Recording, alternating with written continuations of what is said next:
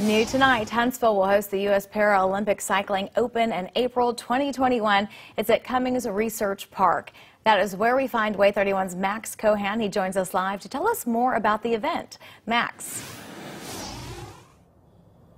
Guys, this will be the first domestic event on the Paralympic cycling team's domestic calendar, and when they're looking at the event, they expect there to be about 100 athletes that'll come to the Rocket City as they try and compete for a spot on the national team as they try to move on to the Paralympic Games in Tokyo.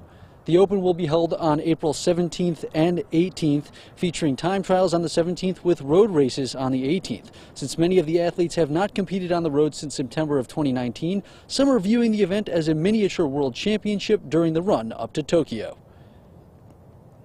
Athletes will be trying to make Team USA, trying to make the roster that will head to Europe a few weeks after the event in Huntsville. And then when they're in Europe, they're going to be trying to earn spots on the Tokyo roster for the Paralympic Games in 2021. So there's a lot on the line.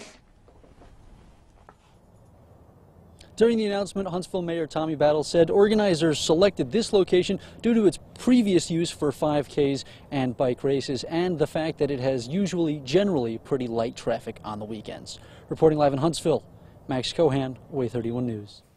Thank you, Max. The community will be able to watch the events at no cost, but will be asked to follow safety protocols if doing so. The competition of a